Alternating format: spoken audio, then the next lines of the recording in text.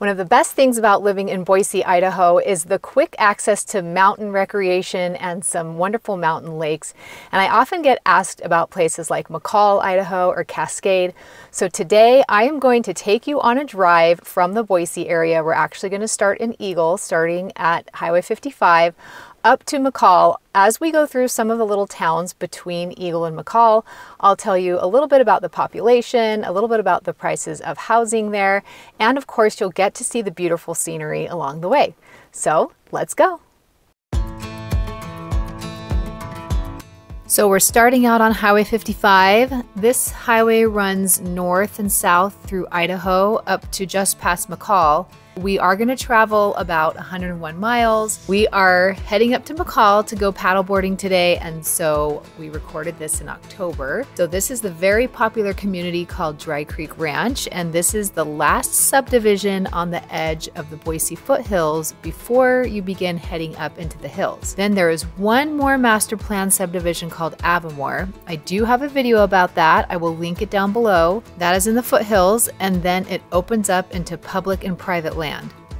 The AVIMOR subdivision will eventually be very large. It's going to cover some of these hills that are on the south side of Horseshoe Bend in the future. These hills that you're seeing, they're usually green in the spring and through early summer, but since it's fall right now, they're turning yellow and then they will turn brown for the winter. So Horseshoe Bend is our first little town on the way to McCall. It's only about 20 minutes from all the amenities in Eagle, Idaho, and it's about 45 minutes from downtown Boise. So people do commute from Horseshoe Bend into Boise for work. It is quite a small town. The snow over the hill coming into town can be worrisome for some people, and there aren't a lot of housing options here. So it hasn't seen the growth that Boise area has. But they do keep the roads clear in the winter, and it's so regularly traveled that it's not a big deal to drive from Boise to Horseshoe Bend or up to McCall in the winter. You just have to remember to drive safely when there's snow. Horseshoe Bend has a population of about 1,053 in 2023. It can make a nice place to build a home if you want to be away from the city, but not too far away. As of November 2023, there are 34 building lots for sale, ranging from a standard small lot for $78,000 up to 160 acres for just over $2.2 million. But for about 1 to 10 acres, lots are anywhere from $150,000 to $600,000, depending on views and water access. Right now, there are currently 12 houses for sale in Horseshoe Bend, ranging from $115,000 for a trailer up to $1.3 million for a 4,300 square foot house on 25 acres. So the main Payette River runs through Horseshoe Bend, and then we will be following the Payette River for a bit as we drive up to McCall. There's still enough flat land in the valley here for some farming, but pretty soon we will be into some more rugged areas. So I get asked all the time about trees in the Boise area. Lots of people think Idaho and they think forests.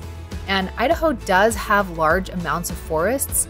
We will get into forests on our drive that you will see, but those iconic evergreen forests, they don't begin until we get a bit further north.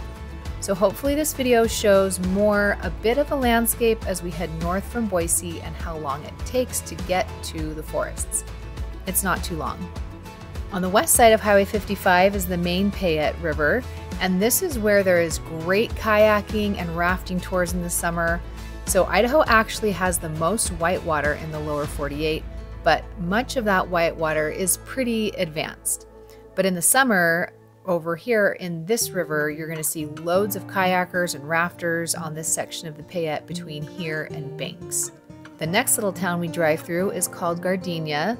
It's an unincorporated town in Boise County, and online it says the population is just over 1,700, but that is definitely wrong. The elevation in Gardenia is just over 2,600 feet, which is about the same as Boise, but they do get a bit more snow here than in Boise. So currently there are no houses for sale in Gardenia, and actually only one house was listed and sold in 2022, and that was an 1,100 square foot home on 2 acres for $470,000. There's also no land listed for sale in Gardenia right now, but most of the Gardenia listings get lumped in with Horseshoe Bend. So between Gardenia and Banks, the canyon gets a little narrower. There aren't really any homes here, just beautiful scenery along the river. So coming into Banks, this is where Highway 17 comes over from Highway 21, and the South Fork of the Payette joins the main.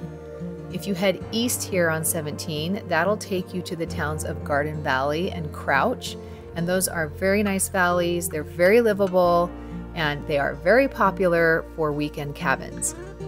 Banks intersection is a very busy intersection in the summer, and they will be working on a massive project to put a signal here. Banks is a fun place to come to the river and have a fire and play on the little beach. According to online sources, Banks has a population of 7, but I think there are more people than that. Maybe not a lot more, but there are more people than that because there are 3 houses for sale right now in Banks.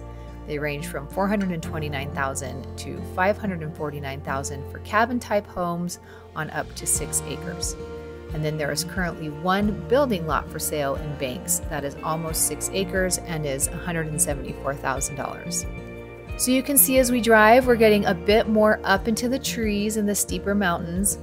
We're about 30 minutes from where we left in Eagle now. So people look at a map of Idaho and they wonder, why aren't there more livable towns in the mountains like you see in places like Montana? And it's really because the terrain of the mountains of Idaho gets very steep and rugged. We don't have very many large open valleys in the mountains like they do in Montana. And also a huge amount of the forests and mountains of Idaho are public land, and that is great for recreation, but of course then people can't live there. So we're heading into the Boise National Forest here. This is public land, and there are several small campgrounds along Highway 55 here for a weekend getaway. And off of Highway 55 are many different dirt roads that take you to all kinds of outdoor recreation areas as well. We like to head out one of these dirt roads in the winter to go cut down our Christmas tree with a permit. So the valley opens up a bit here as we head into Smith's Ferry. This is a great area for outdoor recreation staging, especially for snowmobiling. And then we have the Cougar Mountain Lodge that has a little restaurant and rustic lodging. And they are super nice people here. So one year when we came up to cut down a Christmas tree, the dirt roads were slick with snow and ice. It was totally sheet ice, and our 4-wheel drive car just slipped right off into a ditch. So my husband hiked out down to the lodge. Luckily, we were not too far from the lodge, and they came and helped get the car out of the ditch. So anyways, we just chalk it up to another Idaho adventure, but they are super nice there. So Smith's Ferry is about halfway through our trip to McCall. We are about an hour from where we started in Eagle. Online sources say that the population is about 122, which is probably right. It's in Valley County, and there are currently about 8 houses for sale in the area, mostly cabin type homes, and they range from $210,000 for a very rustic place on a half an acre to $1.25 million for 3,000 square feet on 5 acres. And currently there are a couple of lots for sale. There's a 3.5 acre lot for $365,000 and an 8 acre lot on the river for $940,000. As you are probably learning, this area of Idaho is not the place for cheap land. So heading over the historic Rainbow Bridge, this was built in 1933, and we head through the trees again before opening up to the beautiful Round Valley. And as I said, this is fall, so everything is getting brown, but this area is so green in the spring and summer. It's so beautiful. There are a couple of nice reservoirs out this way for fishing, camping, or boating, and our favorite is Herrick Reservoir. So we're about 4,800 feet elevation right now. They get much more snow in this area than we do in Boise, and there is fantastic backpacking and other outdoor recreation in these mountains surrounding not only Round Valley, but really all of this area of Idaho. Okay, and so now we made it to Cascade. Cascade is a popular recreation destination as it is on the south side of Lake Cascade, and that's great for camping, fishing, and wakeboarding. This area between Cascade and the next town of Donnelly is probably the most popular area for people from the Boise area wanting to have cabins, but plenty of people live here year-round too. So if you want to live in a small mountain town, you could consider the Cascade or Donnelly area.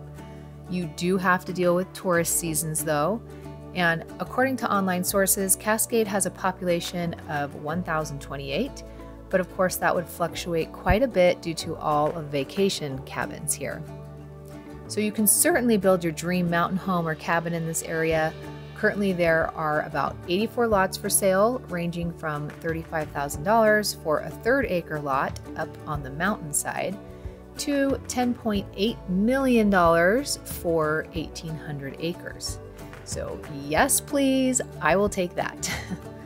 There are also about 22 homes for sale right now, ranging from $179,000 for a trailer home on a 1/4 acre lot to $825,000 for a 3,000 square foot home on 5.5 acres.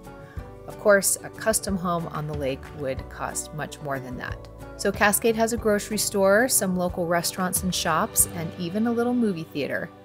And there is a large hotel, the Nobo, for lodging as well. So here we see some smoke from a fire from someone burning yard waste, but that does remind me, I get questions about forest fires here all the time. As far as fires in these areas go, yes, these forests do get fires. Because the fires are usually in the rugged terrain areas, they rarely threaten structures, but it is common to have times of smoke in the valleys here in the summer if we have some forest fires. And we tend to think of Cascade as the same town as Donnelly, but they're actually 16 miles apart. So we head up what we call Little Donner Summit to go between Cascade and Donnelly, and that splits Round Valley, where Cascade is, from Long Valley, where Donnelly is. So it opens up here to the far north side of Lake Cascade, and over on the west side here you can see Tamarack Resort. So before we take a little side detour to see a bit of Tamarack, we're driving through Donnelly. Donnelly is growing quite a bit as the resort grows, and I would expect it will keep growing as the resort grows. Online resources say that Donnelly has 272 residents, and again, that would fluctuate quite a bit with vacation homes. It's at about 4,800 feet elevation, and they do get quite a bit of snow here that sticks around most of the winter. These areas we've been driving through are quite a bit colder than Boise. Besides getting more snow, their temperatures in the summer and winter can be a good 20 degrees less than in Boise, sometimes more. So it makes for a much more temperate summer climate, but of course a much more harsh winter climate, or depending on your viewpoint, a better winter climate for more skiing. There are about 52 homes on the market in Donnelly area right now, ranging from $239,000 for a trailer on a 1/2 acre to about $6.5 million for a 5,000 square foot custom cabin on an acre in the Tamarack Resort area.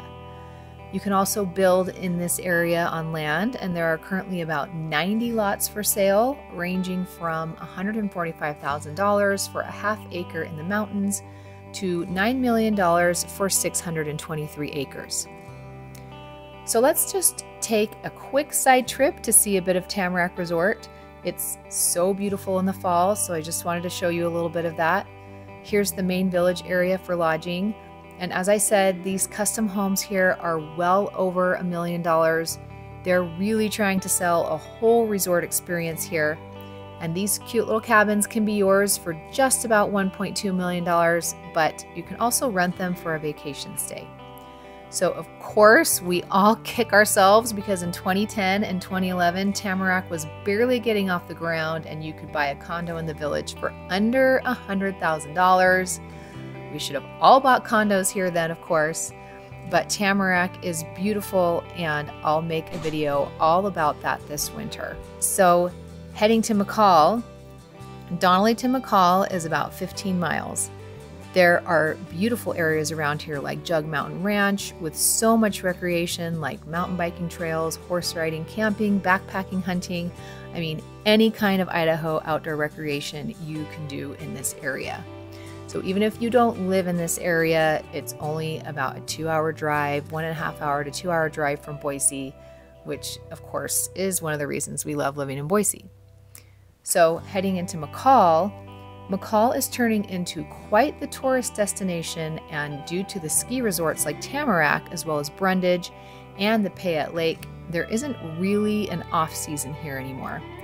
Online says that the permanent population of McCall is just over 4,000, but of course McCall is also a very popular place for second homes and vacation cabins.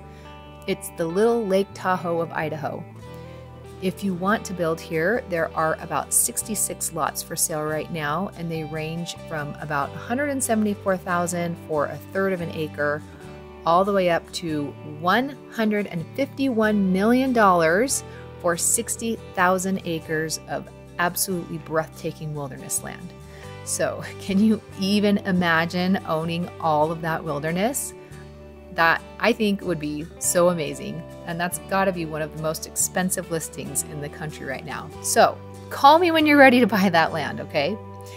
And for homes, they range from about $515,000 for a 1,000 square feet house, and there are a couple that are under $200,000, but they are old cabins with land leases that are expiring. And then the homes go all the way up to $20 million for a custom 13,000 square foot estate on 3 acres right now. Even though we've made it to McCall, let's drive north along the lake on Warren Wagon Road, where we will put in our paddle boards in the area we call the meanders. We're going to put those in for the day. So this is just about 2 hours from where we started today in Eagle, and it's a perfect day trip from the Boise area. If you have any questions about any of these towns or real estate questions we can help you with, please reach out at our website, summerastonrealestate.com, and we are happy to help. Thank you so much for watching, and we will see you on our next video.